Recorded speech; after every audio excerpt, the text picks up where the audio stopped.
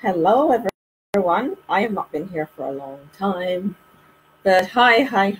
I hope everyone is okay. I'm going to try and share this because I'm going to talk about something that's really important. Just let me know if you can hear me. I'm trying to find it. Okay, here we go. Hi. Okay, good. I hope everyone is okay. The sound is great. I'm going to share it in my group. It's not going to share in my group here, but I'm going to share it on my personal profile and then share it in the group later because I wanted to just talk about something. I'm redoing my parenting after trauma course for a new platform. So I'm doing the videos over. If you've not taken that course yet and you're a parent and you've experienced childhood trauma, you really do need to take that course. It's going to change your life and change your children's life and generations to come. But that's a side note. So I was filming and I lost my password. I always forget my passwords. When it comes up and it says, "What's your password?" I always panic, like my heart goes, because I always forget my passwords. I have too many and I don't remember. When I start and I write my passwords, I always think, yeah, this one's clever, I'm going to remember this one. But I never remember it. And so I'm here and I'm having to wait on support. Hey, I'm not sure who's here, but hello. I'm having to wait on support to get back to me with my new password or a link that I can reset my password. So I decided to come and talk to you. So I'm talking about fear. I was terrified until I did this one thing. And this, I'm always talking about having a village and what that means and how that will change your life. I know that in our community, we're people who have experienced childhood trauma. So trust is not a natural thing for us. Some of us have had to learn how to trust people. And I always say, if I don't trust you, that's my problem, not yours. I need to go work on why I don't trust you. Maybe I don't have safe boundaries, or maybe you don't have safe boundaries. Maybe you're not a safe person, or maybe I'm not a safe person. So I need to go work out and figure out what that looks like and why I don't trust. So saying that, I've been recently going through some challenges, some health challenges. And I was, I went and did some tests 2 weeks ago. I was absolutely terrified. Guys, I had to practice everything I teach you about mindset, everything. I had to practice everything around managing negative automatic thoughts. I have to implement them because I wanted to stay in a place of peace, because whatever the result was going to be, I needed to be at peace. Everything I tell you works, because too often I've had to live it. I've had to walk in the path and learn how to, know what the activating event is, my belief around the activating event and the consequences. Sometimes when I saw my children, I thought, oh gosh, they're going to be motherless. That's how far the subtle, repetitive, negative messages went. I just thought I needed to write my will and all that kind of stuff. So I was in the throes of this kind of managing, and it was kind of like managing something going out and bringing it back in, just to keep my thoughts at a place of peace, so that my body could be at peace. Because if my mind is in chaos and turmoil, then I will be in chaos and turmoil, and everything will just be worse.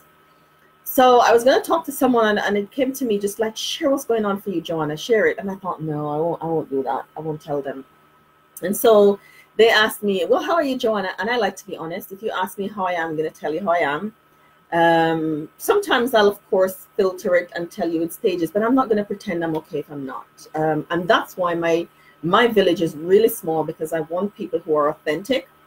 I need people in my circle. And listen to this, because those are the kind of people that you need too. And if you don't know how to do that, I teach how to do that. Join us in our group, Wounds That Heal, where I do lots and lots of videos around how to, form yourself a village, how to have safe people in your lives.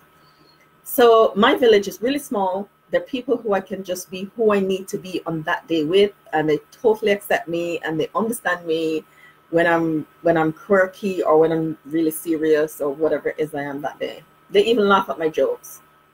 So they're really good people. So they asked me how I am, and I said, and she said, so are you in pain? I said, no. She says, oh, I used to get that. I said, what? I didn't know that anybody alive experienced what I did. And that's how we'll magnify situations and how we'll make things really big that sometimes isn't, because we feel like we're the only one in the world who has experienced this. We're the only one in the world who is going through this, and nobody else in the whole wide world has ever gone through that. So she said, oh, I've experienced that. You're going to be fine.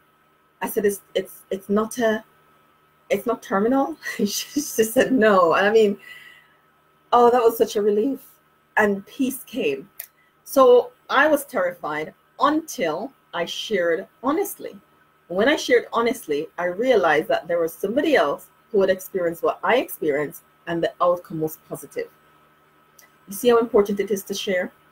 So that's the thing, though. When we've experienced something and we kind of sit on it on our own, and we refuse to talk about it, we refuse to learn how to be vulnerable and how to let people in, we will go off with the mindset, with the negative message that we're the only one, there's nobody like us, nobody will understand, nobody can help me.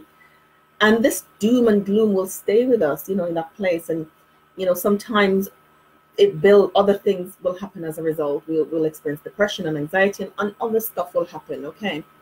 So I want to encourage you, if you don't have anybody to share with, come and learn over in Wounds That Heal how to curate a village, what it will look like, how to identify people that are not safe, and how to have safe people in your life that you can share with. And another thing, the second message is, when we don't talk, when we keep the stuff to ourselves and we don't find people that we can authentically share with, it feels bigger than it really is. And the subtle, repetitive, negative messages, they will take us out.